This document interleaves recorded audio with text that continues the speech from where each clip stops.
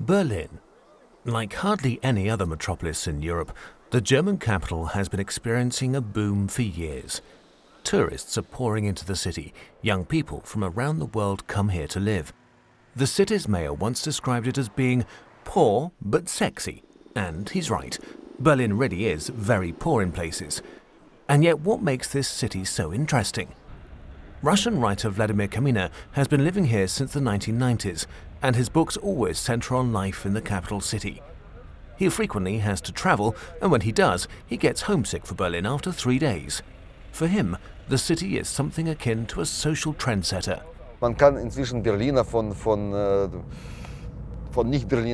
It's become impossible to distinguish Berliners from non-Berliners.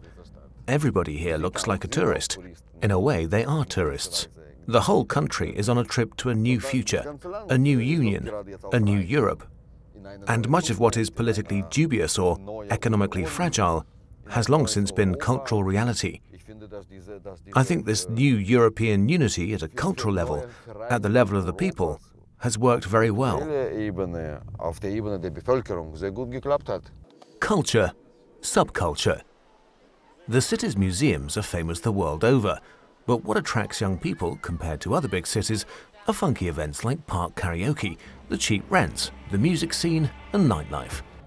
The freedom to do what you like has many facets. When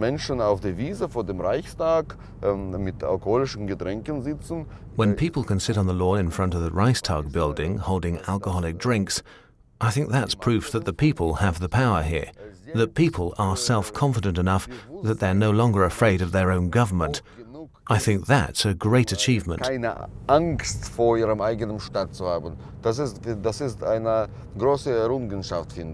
Berlin is very colourful. People from over 100 countries live here, and it generally works very well. Superficially, the general tone on the street can be a little rough, but maybe that's why it does work. Straight talking leaves little room for misunderstanding.